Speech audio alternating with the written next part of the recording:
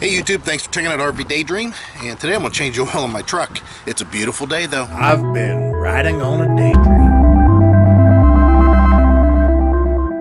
Look at the skies. Now, I know that I definitely have an issue with temperature and liking it more warm than most.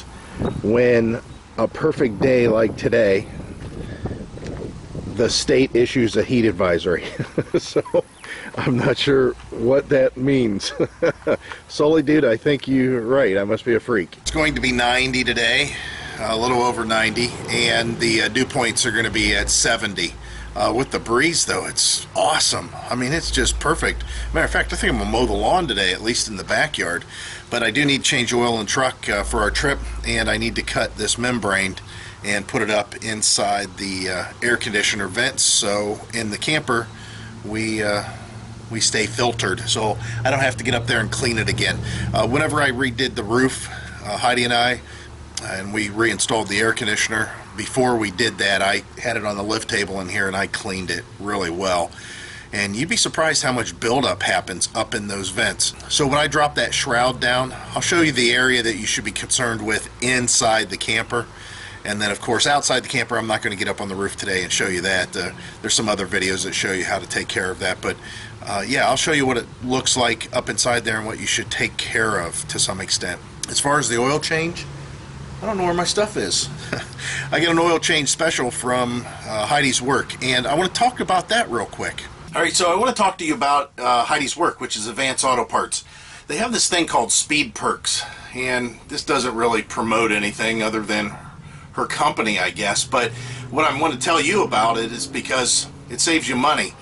Now, if you guys remember in one of my past videos, not that long ago, I put a 4-core radiator in my truck, and of course I purchased it at her work. Now, they have this thing called Speed Perks, and it's a promotion that they have that if you give them an email that's active, which they don't really send you anything or use your email, but if you give them an address that they can register into the computer, then what happens is they will email you basically a bonus anytime you spend a certain dollar amount. You have to spend $30 and they will send you a speed perk that's good for $5 off your next $20 purchase.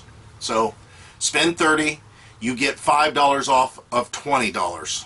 And it kind of promotes you going back to their store, obviously.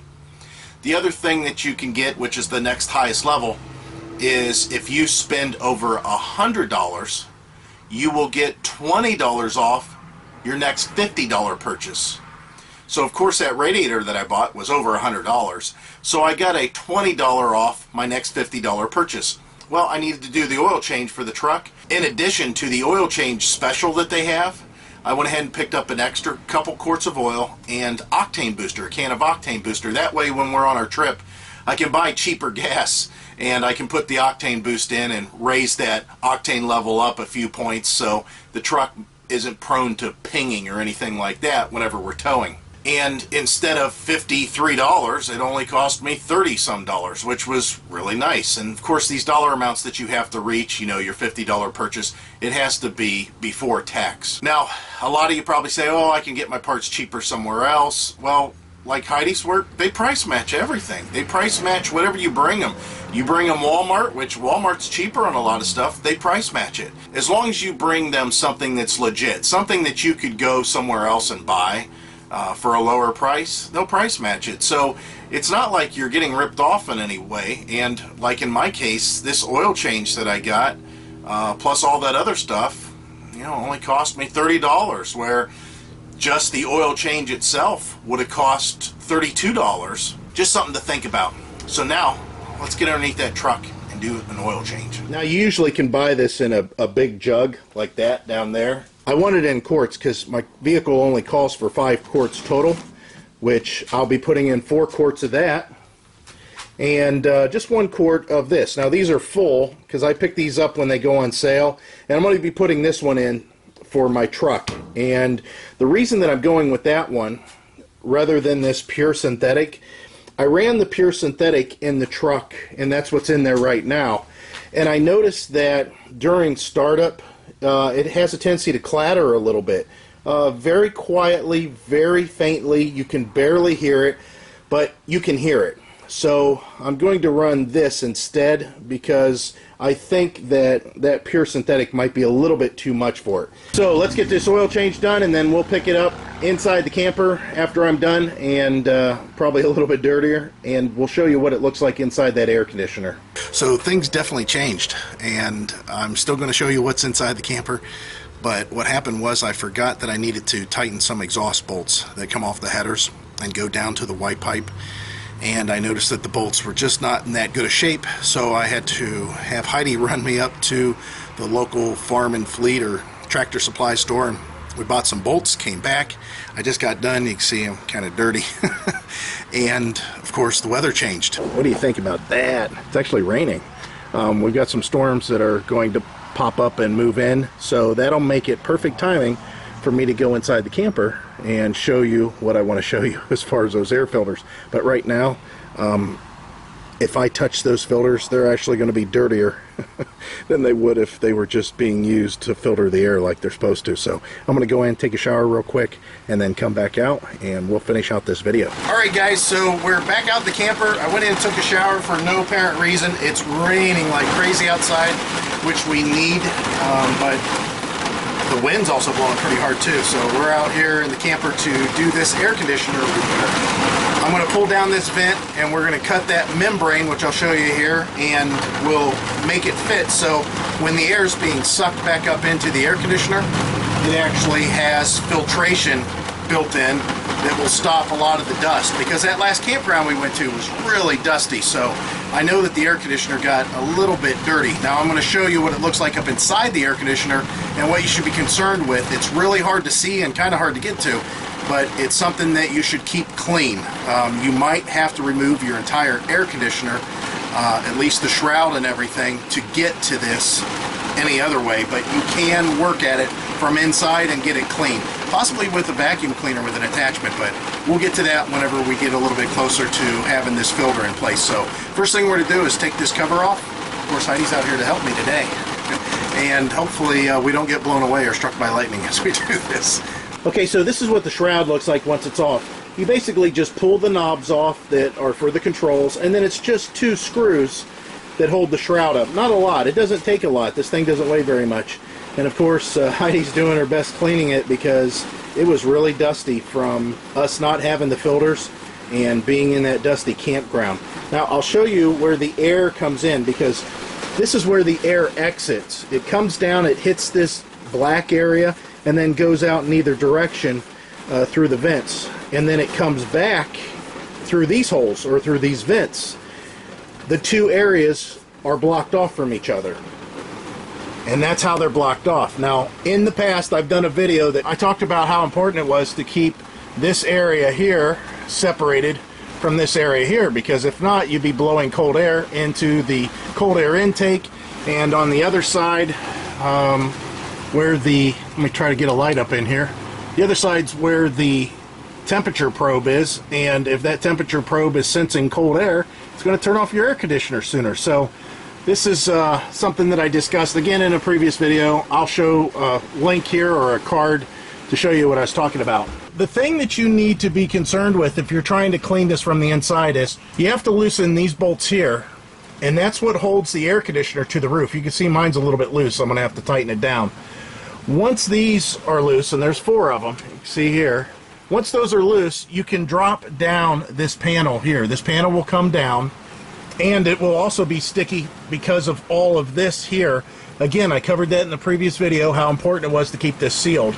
But once this comes down, and yours may have a flexible joint inside where this one's hard, once this comes down, you can then access that up in there. And again, I know it's hard to see, but you're wanting to get to the front side of the air conditioner. Once this panel is down, is clean this side of your air conditioning. It's a condenser. You can do that with a shop vac or with a vacuum with an extension wand, but you can also do it with a brush, and you'll put something on the floor to catch whatever may be up there. Now, I know ours is clean, so I'm not going to take all this down just to show you that, unfortunately, because of this here. So we're going to go ahead and snug this up and cut those pieces there to length so they fit in the shroud. and we'll get this thing back together. We cut these things real close to the size they need, and they don't have to be exact as long as they trap most of the crap that's going up inside your air conditioner.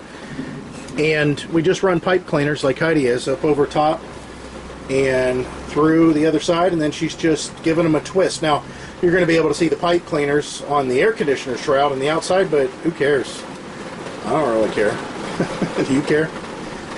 As long as it keeps everything clean up inside that air conditioner, that's all we're concerned about. Here's what it looks like from the underside, and again, you got some pipe cleaners hanging down. Is that a big deal? Not to us. All we got to do now is put this back up and make sure that whenever it goes up there that the filters don't overlap the seam. But quite honestly, if it does, it doesn't make a difference as long as it seals off there.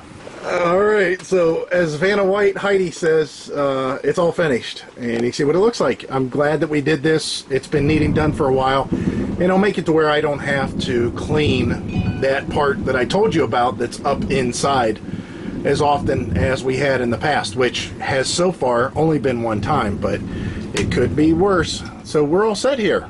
The oil change is done on the truck. The exhaust bolts are tightened up on the truck, so I'm good underneath. Check the oil level in a couple days just to make sure it's okay, especially seeing how we're getting ready to do the trip in a few days. And now we just got to wait for those ball joints to come in tomorrow. They're supposed to come in on Wednesday. All the ball joints are coming in tomorrow, and the sway bar bushings. So I'm going to be busting my ass tomorrow if it's nice, but if it's continued to be like this, then maybe not. We'll have to see.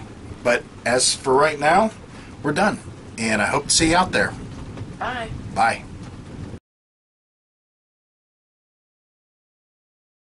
Anytime you spend a certain dollar amount. So basically you have to spend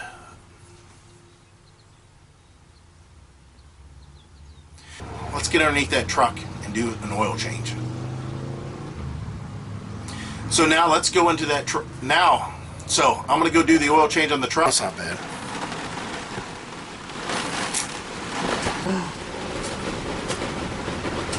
What's wrong?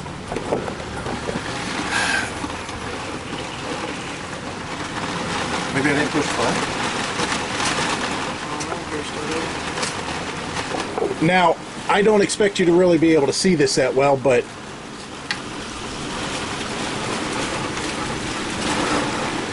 wow, actually you can't see it at all. How sad is that? I mean, not at all. Oh, look at that. I'm glad look at our air conditioner's loose. Is it? Yeah, that bolt right there. Ooh. Say that one's loose. Yeah, okay. Have to tighten it. Here, shine this, do me a favor, shine this light from this side. That was very close. Shine your light from this side.